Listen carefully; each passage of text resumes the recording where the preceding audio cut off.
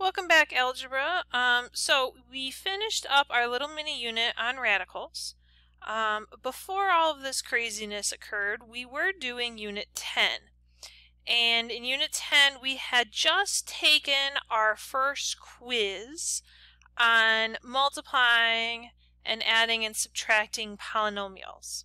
What I'm going to do today is we're going to do a quick recap of the Unit 10 stuff that we did before spring break. And then what we'll do moving forward is we're going to start to continue on with the Unit 10 material. We had kind of a little break with the radicals. It was a little bit easier material. Hopefully it was a nice, easy way to transition into this e-learning. And now we're going to go on to Unit 10 because Unit 10 is a super important unit. We're going to get into stuff called factoring, and factoring is something you're going to see a ton of in geometry and Algebra 2 and future math classes. So, but before we get into all the new stuff of Unit 10, I just want to refresh your memory because it has been a while. So you're going to need just this random piece of paper. I don't have an official note sheet for you today. And then starting next week, we will be using our Unit 10 packets that we had before break.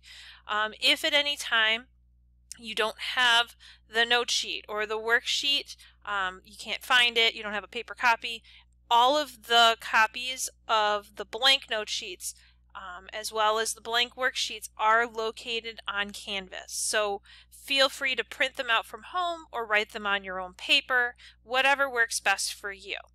Alright, so for now what we're going to do is just a quick recap of kind of what our first quiz covered. So some of the things that we did was we talked about polynomials. And polynomials, remember, are just a bunch of different terms being added or subtracted together. So, you know, something like 4x cubed plus 3x squared minus 2x plus 7. That's an example of a polynomial. It's a bunch of different terms being added or subtracted together. And one of the things that we did with polynomials was we added and we subtracted polynomials. So that's the first thing we're going to do, is we're going to add or subtract some of the polynomials.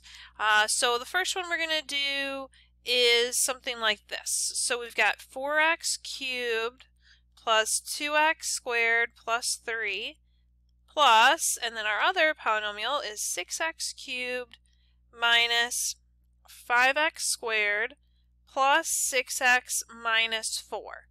Alright, if you recall, we did have some names for those that had three terms. Remember, it was called a trinomial. You don't really need to focus too much on that. But we have a trinomial plus a polynomial. Polynomial has more than three terms. And when you're adding and subtracting, you are just combining like terms. So we're just going to combine like the x cubed with the x cubed. We're going to combine the x squared with the x squared. Watch your signs. We're going to combine the x with the x. And we're going to also combine any numbers that don't have variables and combine those together. Remember, when you're adding and subtracting variables, so something like 4x cubed plus 6x cubed, you combine the coefficients, so 4 plus 6 is 10. The exponents do not change when you're adding and subtracting, so this will become 10x cubed. Then we have the x squared, so we have 2x squared plus a negative 5x squared. Combine 2 and negative 5, you get negative 3. X squared does not change. Okay, remember, you can only combine x with x squared with x squared, x cubed with x cubed, etc. There's only this guy that has an x, so I'm going to put plus 6x. And then 3 and a minus 4 would be a negative 1. You can put plus negative 1 or just minus 1. Either one is totally fine, and then that would be it. You cannot combine any of these together any further because they all have different variables with different exponents. Alright, let's look at number 2. Let's subtract 1. Let's say you have 2x plus 6 minus, and then 4x squared plus 3x minus 6. Alright, if you recall, when it had two terms, that was called a binomial. So we're doing a binomial minus a trinomial.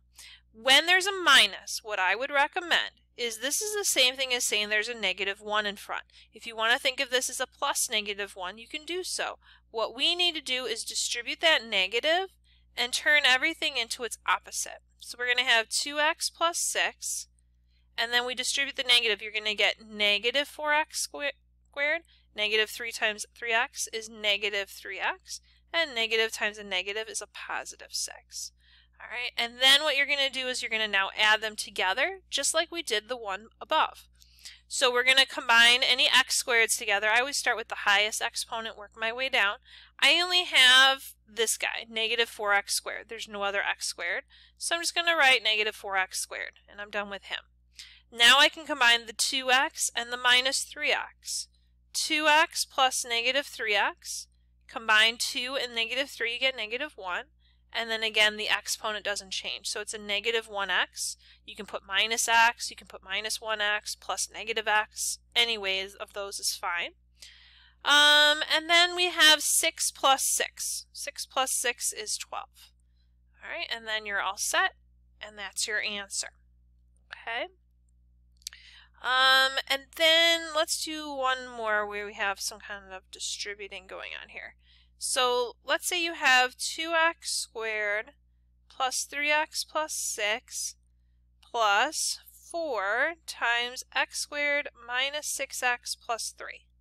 Okay, so for this one, to start off, we need to distribute, just like we did the last one. Last one we distributed a negative, this one we're distributing a 4. The 4 just gets distributed to the second parenthesis. 4 times x squared is 4x squared. 4 times negative 6 is negative 24x. 4 times 3 is 12. And then we're combining it with this first guy, which is also a trinomial. 2x squared plus 4x squared. Combine the coefficients, 2 and 4 is 6, and it stays x squared. Then we have the x's, 3x, and that's a negative 24x. 3 and negative 24 is negative 21, and it stays x. And then 6 and 12, 6 plus 12, you're going to get 18. All right, and that becomes your answer. So that was a lot of adding and subtracting of polynomials, and then the big chunk of what we got into after that was multiplying. So to start off, we did something like x plus 6 times x minus 2, something like that. All right, what you're going to do is you can either distribute, remember we did a lot of distributing, or some of you really liked creating the box. Since it's 2 terms by 2 terms, you could put x and 6 here, and then x and then minus 2, negative 2 can go here, and then you multiply each row by each column. Either way, you'll get the same answer. When you're multiplying, be careful with variables. X times x, remember you're going to multiply the coefficients. 1 times 1 is 1, and then you add the exponents. So it becomes x squared. X times x is 1x squared, or just x squared. And then you're going to do x times negative 2. X times negative 2 is negative 2x. All right, 6 times x is a positive 6x. I'm doing kind of both at the same time. You can do whichever one you prefer. 6 times negative 2 is negative 12. All right, and then after that, you want to combine like terms. You can only combine them if they have the same letter with the same exponent. So these two are the only one you can combine. So we have x squared.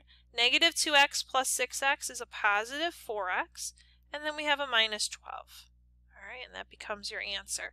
Over here, it's the same thing. You would combine those together. You get the same answer.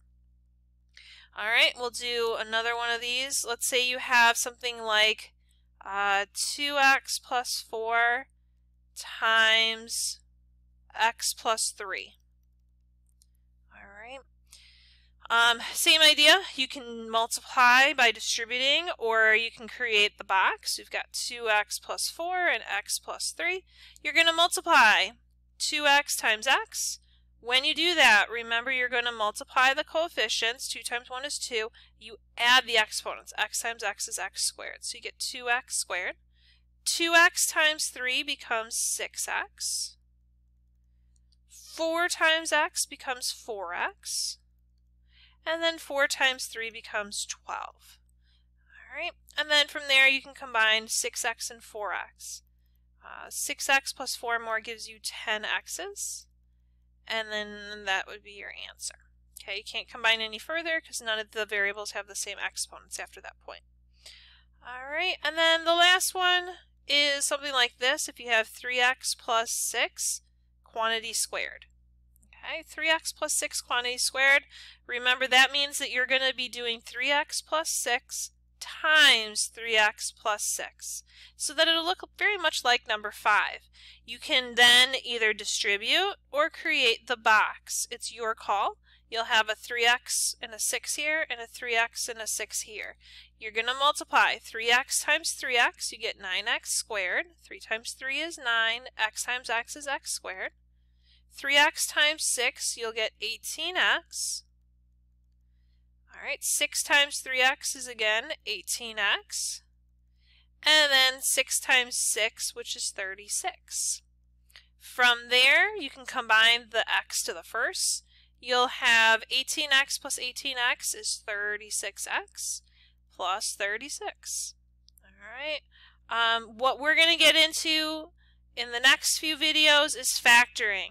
We're going to go from something like 9x squared plus 36x plus 36, and you'll be coming up with this as your answer. We'll be kind of going backwards. We're going to start off with this like a trinomial, and you're going to write it as the multiplication of the product of two binomials.